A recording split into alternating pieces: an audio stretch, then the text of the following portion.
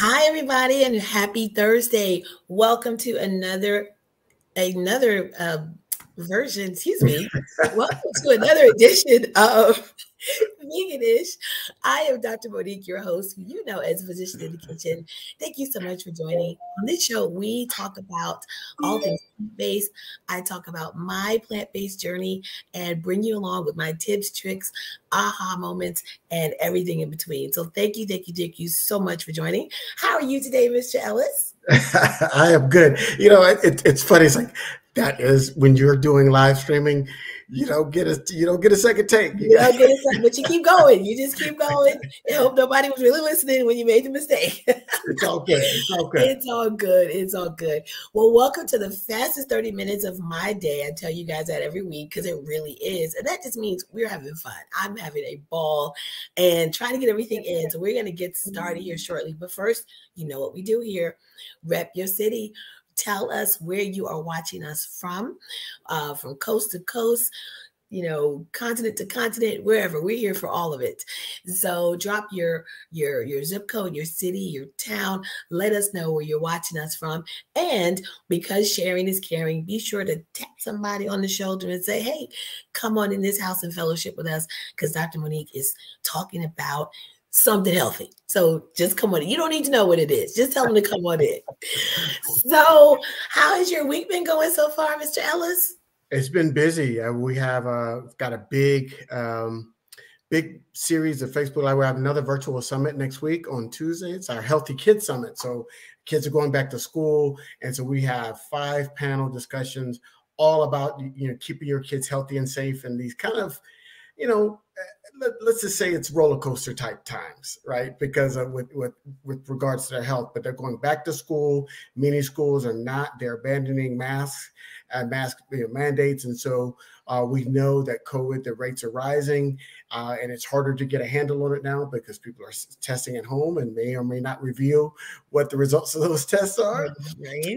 We've got a new variant out there. BA.5 is out there wreaking havoc, and now we got monkeypox. Monkeypox. So, fun times. Yeah, so it's a perilous times, and when kids go to school, they get exposed not only to the germs, but they get exposed to the germs of all of their classmates, and they're bringing their germs in, and so there's a lot of exchange that happens in the school. And so we wanted to help parents keep their kids safe, and then give them some tips and techniques that they may not always know about, like dental health and mental health and vision health. So we're going to cover the whole gambit on Tuesday. So I've been working on getting all the guests and writing run-up shows, and so that's been my week. Sounds busy. And we're going to touch on some of that you spoke about because, as we talk about eating healthy fruits, vegetables, things like that, of course, what role does it play? How does it help you? So we're going to touch on some of that you've spoken about. So for me, I mentioned last week that I was soon to be an empty nester. So college kid all moved in, dropped him off last week. Yesterday was the first day of class for him. So he's adjusting. He texted me the first night, how are you holding up? I was like, I think I'm okay. So I'm so excited for him. It's hard for me to be sad. It really is, because I'm so excited for him. And I was looking at his college schedule, and it took me back 30 years when I was in college. I was like those Monday, Wednesday, Friday, and those Tuesday, Thursday classes. So a lot of, the only thing that stays the same in life is that there's going to be change, right? Yes. And so it's how you address it, how your mindset, how you face it is how, whether it's going to be good change or bad change for you. So, okay. So folks are starting to trickle in. We've got Palm Beach, Florida, Southern California, Chicago. The Midwest is usually the first to chime in. This week, we've got the Southeast. We've got Atlanta and Milton Keynes in the UK. Wow. I told you guys, continent to continent. I love it. So we've got Europe represented tonight. I love it, love it, love it. So, and don't forget, be sure to tag folks, let them know that we are here because we're going to get into the next color on our rainbow journey and a Bay Area. So another West Coast. So thank you all so much for watching. So if you've been watching the past few weeks, we've been doing this kind of, you know, follow the yellow brick road, you know, eat the rainbow kind of thing, right?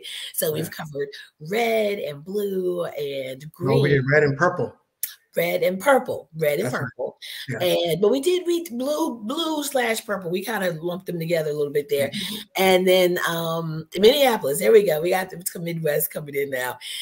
Thank you so much for tuning in. So this week we're going to do yellow. And so, you know, one of my favorite yellow foods is in season right now, and that is sweet summer corn. So, oh my goodness, I just had some the other day, put it on the grill and just charred it a little bit. Oh my goodness, it's so good. So if I'm going to have Ellis go ahead and put that slide up for us with all of our pretty yellow fruits and vegetables. And as we're doing that, if you guys can go ahead and start just chiming in with, like we do every week, chiming in with some of your favorite yellow. Look how beautiful that is. Just look at that. Isn't that gorgeous? Like, it makes me want to eat literally everything on that slide. So we're going to get into it the kind of one by one, but as a class, or as a color, I guess I should say, we're going to talk about what yellow does, how yellow does a body good. So Ellis, before I get into that, as you look at this, as you see what we've some representation here that we've got of yellow foods, kind of what's your favorite? Which one leaps out at you? I'm a big fan of pineapple. I knew you were going to say that. I knew you were going to say pineapple. I'm just a Florida boy. I'm a beach boy, and pineapple just goes with my whole kind of vibe. So yeah, I get down with some pineapple. Oh my goodness. What's that to like? It's sweet, it's juicy. But I have to say, to this day, the best pineapple I've ever had in my life was actually in Grand Cayman. It was amazing. It just tasted so sweet. I've been chasing that high ever since. But it was incredible. It was, oh my goodness, it was a perfect piece of fruit. But yeah, so we've got, so as I mentioned, corn is one of my favorites, but we're going to talk about yellow squash, yellow bell peppers, which actually have more vitamin C than citrus fruits. People don't always realize that. Bananas, that we've got some jackfruit there, golden beets. And when they're not really easy to find in my area. We have a lot of course, the regular beets, but when I do find those golden beets, I would love to cook with those because I imagine they're even a little sweeter than the red ones. Yellow beans. Visually, they look better, just for the record. Well, if you have beet issues, then these might be a little more palatable to you. You've got the yellow beans, lemon, of course, and pineapple. Lemon gets down. Y'all don't understand how versatile that piece of fruit is. You just don't understand. Lemon is, and that's my favorite flavor. Like when we have chocolate, vanilla, lemon, strawberry, lemon, hands down my favorite. So we've got some star fruit there. We'll talk a little bit more about that. Mango, yellow cauliflower, which again, when you can find it, it's not always, you know, easily found, but it's very pretty when you do see it. And then of course, golden apples. Now, everything of course is not on this list, but this is just to kind of jumpstart the conversation. Hi there, Suffolk, Virginia. We've got Lynn calling in or watching us from, I'm not, Lynn, put where you're from. I know you're I think Lynn's in New York. I want to say Lynn's in New York. I want to say that too, but I'm drawing a blank right now. So let's get into kind of why yellow foods are good. And just from their visual appearance, yellow foods are thought to just boost our moods. Just seeing them. And I think, you know, I've heard or I've read about like painting rooms yellow, like having a yellow wall in your room is thought to be very calming, very soothing. So we were so wrong. We were dead wrong. Orlando, well, East Coast. I meant to say she was on the East Coast. My apologies, lady. You're a Florida person like I am. I was down there back in July. We did the whole Universal thing. So yes, Orlando. So the color yellow has been found to be very soothing. And so these foods are thought to just boost your mood just by their appearance or just from just looking at them. But we're going to kind of get into what they do. So each week we've talked about what the name of the chemical is, the phytonutrient or the phytochemical that gives the particular fruit or vegetable its color. And so for yellow, fruits and vegetables. It is beta carotene, which we also see in orange fruits and vegetables, and then also bioflavonoids as well. So they also contain lycopene, which you may remember from when we talked about red foods, because it's found in tomatoes. And that was something that we talked about was good for men's prostates. Well, you're going to get some of that benefit here as well. And interestingly, in yellow grapefruit, which I found interesting. Yellow grapefruit has lycopene, not as much as the pink one, but again, those levels are thought to have benefit for men and prostate health. So good to know. So let's see. Michael's got a great question. Yeah, let's see. 2 things that is on this grouping that I've been told have no healthy value are bananas other than potassium. Eating too much isn't healthy. Is that true? I'm not familiar with that. I don't know why bananas would not be considered healthy. We're going to get into they actually have, some people think they can help with weight loss. They, of course, are a great source of fiber. You can use them as an egg replacement. Mashed or pureed bananas can be used as an egg replacement in things like, banana nut bread or zucchini bread. So I'm not familiar with that at all. I don't know why. So to Michael's point, so Michael, again, as we put at the beginning of the show, this is for entertainment purposes only, is not to supplant that. But I would say research that a little bit, because I have heard that, because my mother has high cholesterol and she avoids corn for that, and that's part of that reasoning is that, and so there is some amount of truth in it. So I would say let's talk to your doctor about that. And then the same thing with bananas, but I think it's more of like the overeating of it for the potassium. Potassium is good for you to a point, and then I think at some point you can get over the top. But more so, bananas really, people have that bananas really don't have a whole lot of potassium. People think, oh, I'm cramping, let me eat a banana.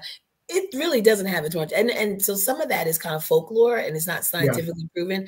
And I wonder if that's true about the corn and the bananas as well, because again, there are going to be fruits and vegetables that have more of a certain nutrient or more of a nutritional value than others. But to say it has no healthy value, I don't know that that's true. You know what has more potassium than bananas, or is just as much, and that people consume way more than bananas? Soda. Coke product. But soda also has phosphorus, which is not good. There's that balance there that's not. Maybe it's the phosphorus. Okay. So phosphorus, yeah. Sodas are high in phosphorus, which can cause problems with bone health. Okay. So maybe that's what you're thinking of. But corn, again, fiber. All of these are going to be a great source of fiber, no matter at a minimum. And as we've talked about before on this show, most Americans do not get enough fiber in their diet. So if you're going to have an ear of corn, count that towards your fiber content. And so from my standpoint, that makes it healthy. So Harold said banana makes his lips tingle. Yeah, obviously, if you have allergic type symptoms, definitely, don't want to eat them. But yeah, so that's, anybody can have any kind of reaction to any of these at any time. So definitely, if you know that, stay away. But yeah, and then if you think about corn, it's used in a lot of things as well, as far as, we get cornmeal from it, it can be cornbread. So it has a lot of uses. And for the amount that people should be using, I would say all in all, the benefits outweigh the risk, or give it a healthier profile than I think maybe what you're familiar with. So, but yeah, so as we go through this list, so of course mango, which is, I know this is. Mango is delicious. It is delicious. And I'm about to go to the Caribbean on Saturday, and I can't wait, because I'm just like, I got to get some fresh mango while I'm there. This is one of those ones I kind of discovered a little later in life. But now that I have, I'm like, oh my God, it's amazing. But remember, if you can't get it fresh locally, frozen is just as good, and you can throw it in a smoothie. Right. So keep some with if you've got some tropical frozen fruits in your freezer, some strawberries, all of that stuff. I'll throw an avocado, some frozen avocado in there, some spinach, can make a wonderful, wonderful smoothie. So just keep those, in mind, because sometimes you may not have access to some of these in season, or when they're at their highest peak of freshness. But don't forget about the frozen option, because, you know, for frozen fruits and vegetables, a lot of that nutritional content is just as good as when it's fresh for the most part. You know, there's a show idea for us. We can't talk about it today, but maybe we should do a show on the seasons and what fruits and vegetables are in season. Because I know we did talk about that before. We did. We talked about it, but it's always, I think, a seasonal topic, because it's going to vary, of course, depending on where you are in the country. Right. But I think the take home from that show was really find out what's in season, because you want to get it at its peak. And, you know, if you freeze stuff or can stuff yourself at home, you can really, you know, stock your freezer. And that's a great time to hit your farmers markets, because they're going to have a lot of the local produce that's in season. So, you know, that might be a good time to start to explore farmers markets if those are available to you. And it's a good way to save some money, because when you buy stuff in season, it tends to be lower in cost versus buying it out of season. So you can keep your grocery bill down by buying fruits and vegetables that are in season. And it just tastes better. You can really taste the difference. So pineapple, we talked about, they are known or thought to help with indigestion as well as in reducing inflammation. So, you know, they're sweet and juicy, and they also have the benefit of reducing inflammation throughout your body. And as we talked about before, inflammation is kind of the trigger for a lot of the chronic diseases that we see. So Lynn said Farmer's Almanac. Do they still make that? I think they do. I think you can go to, like, you know, this place that people used to frequently call a bookstore. You know, oh, I'm sure there's an app. There probably is a Farmer's Almanac app, I would think. Maybe. You know, it's funny. Like, my mother grew up in rural kind of, you know, South Carolina, and her grandmother had a farm, so she would so she knows, like, almost automatically what's in season. Like, it's like it's all in her head. Oh, wait, that's not in season. No, we need, you know, this is, and it's like, wow, like, I wish I had that ability, just to, you know, the time just to study and know that, because it would just make things a lot easier. You know, it's so interesting. As I've mentioned before, I'm actually finishing up culinary school, and we did a class on seasonality of foods, and one of the professor or the instructor made the correlation that foods come into season when our body needs the nutrients that they have. So, for example, watermelon, as we know, is of course is summer. You know, melons and watermelon, but why? Because they're very hydrating during the summer months. And so I was like, wow, you know, I never, you know, really thought about that. You know, what's the other one? The citrus fruits tend to be in season later in the year, fall and winter, because why? They have high levels of vitamin C, which help boost your immune system. Yeah. So it's really, once you start to really look into that, it's really, I found it very, very interesting. But yeah, Farmer's Almanac, I remember that as a little girl. I remember seeing those, but didn't know that was still a thing. That's good to know. So as you guys are listening or watching, please go ahead and start dropping in some of the ones. We've talked about ones that people don't like, but let's talk about some of those yellow foods that you do like, a recipe or a way that you prepare them. Because the other thing that we like to talk about as we go through this rainbow is being open to trying these foods in a different way. You know, you may have your tried and true way of making something, but when you do something in an alternative way, it can open things up, like bananas, using it as an egg replacement. So she dated herself. Well, I'm right there with you. So we're in the same boat. So that's a way to kind of expand your palate, expand your repertoire as well. I do want to say something about the star fruit, because I actually, have you ever had it, Alice? Have you tasted it? I have not. It's an interesting fruit. I saw one. I try to, when I go to the grocery store from time to time, I try to get something new, you know, like, what is that? I'll buy it and come home and look it up and try it out. It's juicy. It's a very juicy fruit. And it's kind of a cross between, like, how would I describe it? I thought it was actually kind of bland. It was a very mild taste to me. Okay. A little bit on the sweet side, a little tart. but to me, it kind of was like almost like a kiwi.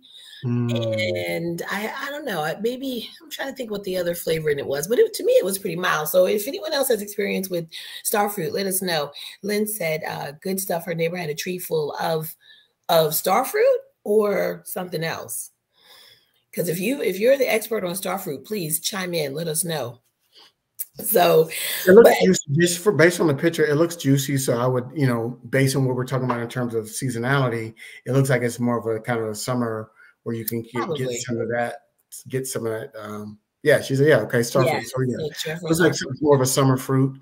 And with you being from Florida, Lynn, you probably know about it. It's probably it's a cute little fruit. I mean, because when you cut it, when you slice it, that's how you get those stars. It's shaped kind of like it's kind of like a cylindrical shape almost, but then when you cut it, you get those pretty star shapes. So that's where the name comes from. So we've talked about citrus in the past as far as the role like vitamin C and so forth, but also yellow citrus is thought to lower the sugar load for diabetics from starchy foods. Ooh. And also it may help prevent stomach ulcers. And people think, well, how can that be?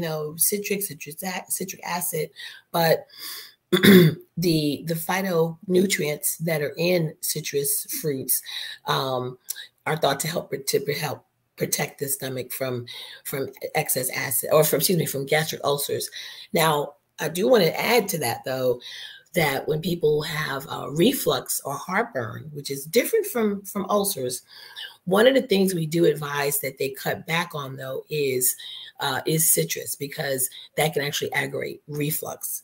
So it depends on what you have. If you have ulcers, it might be protective, but reflux, it can actually aggravate. Hi there, Agnes, watching from NYC. Welcome, welcome. So star fruit, 5 finger. It does look like 5. I can see that. I can totally see that. So we're just on here talking about, if you're just joining us, we're talking about yellow fruits and vegetables and the health benefits they have. And this slide is just representative of some of more common ones. But as we mentioned, it can instantly boost your mental health, mental wellness levels, as well as improve your skin health, your hair health, bone health, and dental health. So you talked about your upcoming show on dental health. So this might be something you want to encourage people to do. And also because of the vitamin C, it helps to promote your body's production of collagen, which is again found in the skin as well as the joints, and it's kind of considered to be like an anti-aging component. If you think about it, for those of us who go get facials or use skin products, vitamin C is often added to some of those products. So what better way than to get it naturally than getting your fruits? They're selling collagen in grocery stores right now for like, you get like a scoop and you pour it in your water or your favorite drink, but it's like $50 on some of those jars. Like $40-something for a can of collagen. Well, I believe it, but remember, we talked about this before. We did our vegan or not segments.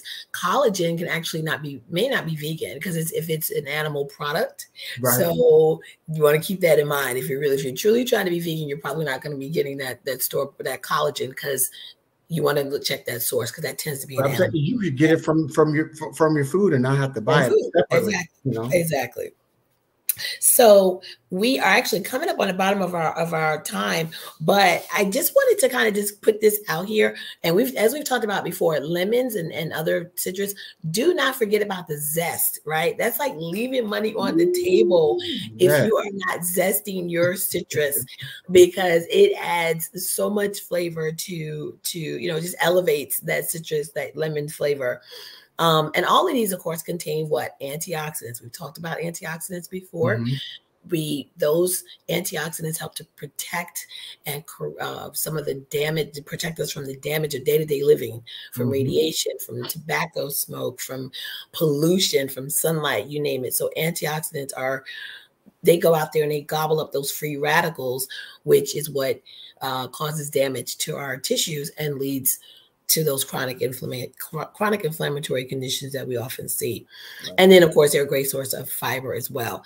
So speaking of lemon, I'm always I'm a big fan of lemon. And so in my book, Doc Fix My Plate, I actually have a lemon pound cake recipe. It's vegan and gluten-free. So if you're looking for a lemon recipe, there's one. Now it is cake, so I'm not telling you to go out and eat the whole thing in one sitting. But if you're looking for a vegan or a gluten-free option, lemon pound cake, it is that's there for you to consider. So I think we've kind of covered everything that I wanted to hit. But yeah, don't forget about your don't forget about your excuse me, yellow peppers, your squash, which are technically fruits, right? Because they're seeds. But just think about different ways you can use those, incorporate those into different recipes, and really just expand your flavor profile, because you'd be amazed if you kind of get used to eating something a certain way all the time. And then when you just switch it up, you're like, this is actually really, it's good in a different way. Or if you're reluctant to try something new, try it so that you can just, you never know. You may discover like your new favorite thing. I'm always a big fan of trying new things, and because I know, green peppers, bell peppers in particular, are the most common, right? You can find those almost anywhere. And because they're the cheapest. They're the cheapest, right? But if you are cutting those up and you spend a little bit more and get the red, get the yellow, get the orange, that color, that eat the rainbow really comes into play in a stew or in any dish. You can slice them up, julienne, put them, just caramelize them real quick in a pan, some olive oil.